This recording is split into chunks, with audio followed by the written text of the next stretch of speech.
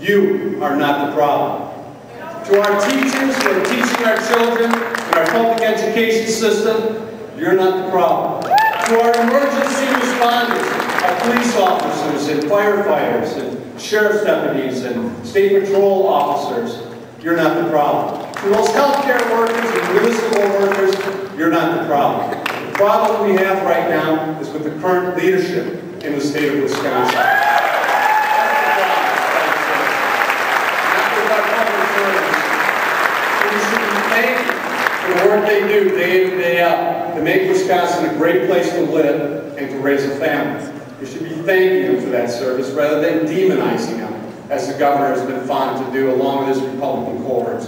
But unfortunately, the assault on all of this isn't just happening here in Wisconsin and Madison. It's happening out in Washington. And unfortunately being led by one of our own members of the congressional delegation, a gentleman by the name of Paul Ryan. Paul Ryan and the Republican budget that they passed is the wrong direction for this great nation. Now, Paul and his Republicans have been whining a little bit, you may have noticed, complaining that we've been demonizing their plan, misrepresenting the facts, scaring people about it, demagoguing on the issue.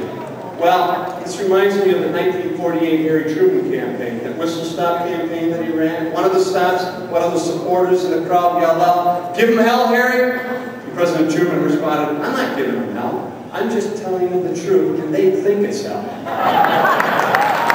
Well, the truth is, Paul Ryan's Republican budget plan will end Medicare and the security of health care for our seniors in this nation. They do it by privatizing and giving them vouchers that will be inadequate in covering health care costs, that will double their out-of-pocket expenses of over $6,400 a year, and feed them to the wolves, asking them to go out and shop with private health insurance companies, hoping that they can obtain coverage. That's what their plan calls for. Well, there's a problem with that. The truth is, there's a problem on a couple of levels. Not least, there were 70% of the seniors in western Wisconsin, my district alone, rely on Social Security as the primary source of retirement security. They can't afford another $6,400 a year out of pocket for their health care benefits, as Paul Ryan would ask them to.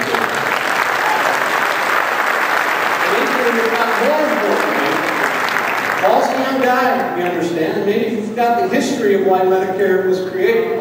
Dave Obey was there. But the reason Medicare had to be created to begin with is this simple fact. Private health insurance companies do not want to insure seniors. They're not profitable. As we get older, we consume more health care. Most seniors develop some form of chronic illness or disease. That's why Medicare had to be created to begin with, to guarantee that our seniors had retirement security and peace of mind, that they'd have health care coverage as they grow with grace, they grow old with grace and dignity. But that now is all in jeopardy with the Ryan budget plan. And the truth is, it doesn't end there. They're calling for a 1/3 cut in Medicaid fund. Hey, that's Badger Care back here, folks. And the truth is, 2/3 of the people on Badger Care, on Medicaid today, are either seniors in nursing homes, individuals with disability, or children from low-income families. You cut that by over 1/3, who do you think is going to be paying the price? And the truth is that Republican budget plan, they will cut drastically Pell Grant opportunities for low-income students, their chance to go on to higher education. What they propose would immediately affect the 10 million students around the country that receive Pell Grant and kick off over 200,000 from the program entirely. And the truth is, they're all doing this while worshiping at the idol of tax breaks for the most wealthy, for the most powerful, for the most well-off. Tax breaks for huge oil companies who are raking in record profits. Continued tax breaks for wealthy Wall Street bankers who help drive our economy into the ditch. And I know as a party, we kind of have fun with this a little bit, and we don't mean to pick on Senator Cole or not, but he also gets it, that there's a measure of fairness involved. And before we go to the weakest and most vulnerable, those who can least afford to contribute more, we should be asking those at the top to give a little bit more. For the sake of our nation, for the sake of our children, for the sake of our public security, to work hard every single day. That's the truth of the matter. And I know they don't like to hear it. And quite frankly, I'm not fond of giving advice to my Republican colleagues, but they would probably be better served if they adopt the value system of an iconic athletic hero of ours here in the state of Wisconsin. This gentleman, Aaron Rodgers. I don't know how many of you saw the story I saw the week leading up to the Packers Super Bowl victory.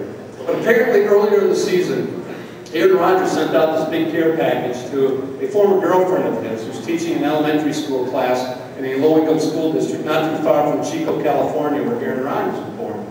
And he loaded up the care package with a bunch of school supplies for the kids. But he also put in a bunch of Packer paraphernalia, for Packer jerseys, and sweatshirts, and t-shirts, and that. And of course, the kids, when they get this from Aaron Rodgers, who walks on water out there, as you can imagine, I mean, their eyes are big and they're ecstatic. But that's not the only thing that Aaron Rodgers put in that care package. He also included a note to his former girlfriend, the teacher of that class, which read, "Now, just so that we're clear, what you're doing with your life right now is a heck of a lot more important than what I'm doing with my life right now." That's Aaron Rodgers. The winner of the Super Bowl, the MVP of the Super Bowl, the professional athlete at the top of his game, he can stay that walk around. If he can have his priorities straight and the values straight, you know, that's the type of leadership we need in Wisconsin right now. That's the type of leadership that we need in Washington right now. Those are the type of values we need as a nation to make sure that we remain the most competitive and innovative and creative nation in the world. And those are the principles we need in order to meet the hope and the promise of the American dream for our children and our grandchildren. Not what the Republicans are serving up here and out in Washington, but those values that Aaron Rodgers gets in his daily life. That's what we need more of. And that's what this election is going to be all about. Now I want to take a moment to pay tribute to a great public servant here in the state of Wisconsin, Senator Ron Kind. Now obviously Senator Kind, you're disappointed, many of us by announcing his retirement. We congratulate him on such a wonderful career. He's been a dear friend and a great partner of mine for many, many years. You can't replace a person like Senator Kind. To me, he's always represented the embodiment of what great public service should be about. He is so kind and so decent and so civil and works so incredibly hard each day, making sure that the interests of Wisconsinites are put ahead of the powerful special interests that have a grip too often on the things that get decided out in Washington, D.C. That we thank you and we pay tribute to you and we wish you Godspeed and we love you, Senator Kind. Thank you for your service.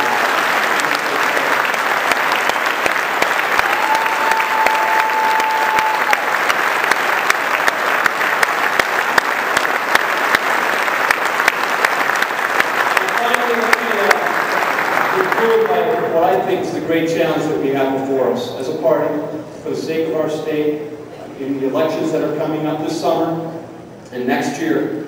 We have to somehow figure out a way to marshal the type of energy and the intensity and the passion that we saw throughout the streets of Wisconsin these last few months and convert that into the ballot box. Because if we don't win these elections coming up, then everything else that's happened preceding it really isn't going to land. We've got to figure out a way to do that. And I'm happy to report to you tonight, we've begun that process in western Wisconsin. You know that assembly seat that Mike Hicks used to represent? Mike Hicks, who is now in the Walker administration, that is now being represented by Democratic Assemblyman Steve Boyd.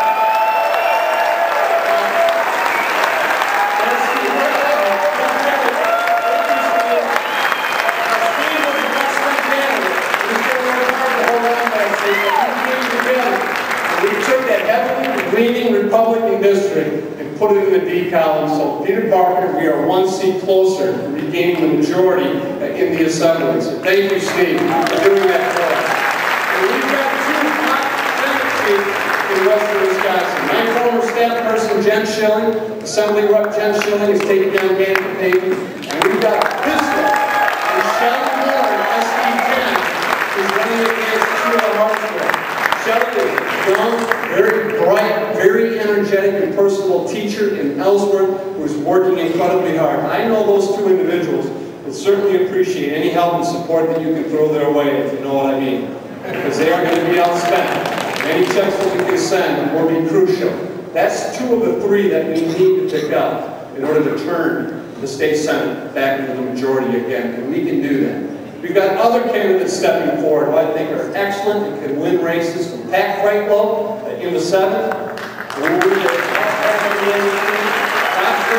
first state line, the infamous Paul Ryan. Rob's still here walking around. Rob's got a fond name for Paul Ryan. He calls him Pink Slip Paul. And I think it's going to stick. But we need to find those candidates who can win general elections throughout the state, at the federal, state, and local level. And that's going to be the challenge that we're going to have as a party moving forward. And this is also a challenge we're going to have. You know, because they tend to do these elections a little bit differently. For instance, Dan Campaign, who's under the gun right now, was just recently recorded as saying, and I quote, and this was at a Republican Party meeting this past week, geez, I've got a lot of public employee workers in my district, a ton of public employees. We all got hope that they're going to be sleeping on July 12th or whenever these elections are going to be. Right? That's Dan Campaign's idea of democracy. Just a big bottle of sleeping pills. But we got a message from Dan Campaign. We got a message from Scott Walker. We got a message from Paul Ryan and Mitch McConnell and John Boehner. We here in Wisconsin do not sleep when worker rights are under assault.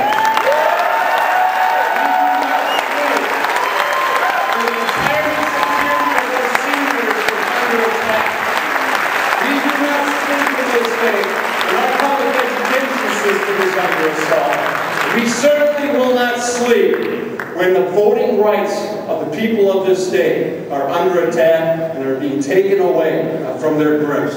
We will not sleep. And we certainly won't sleep on election day when those days arrive for this year and next year in the state of Wisconsin. That's the great task that we have to follow. We're not sleeping.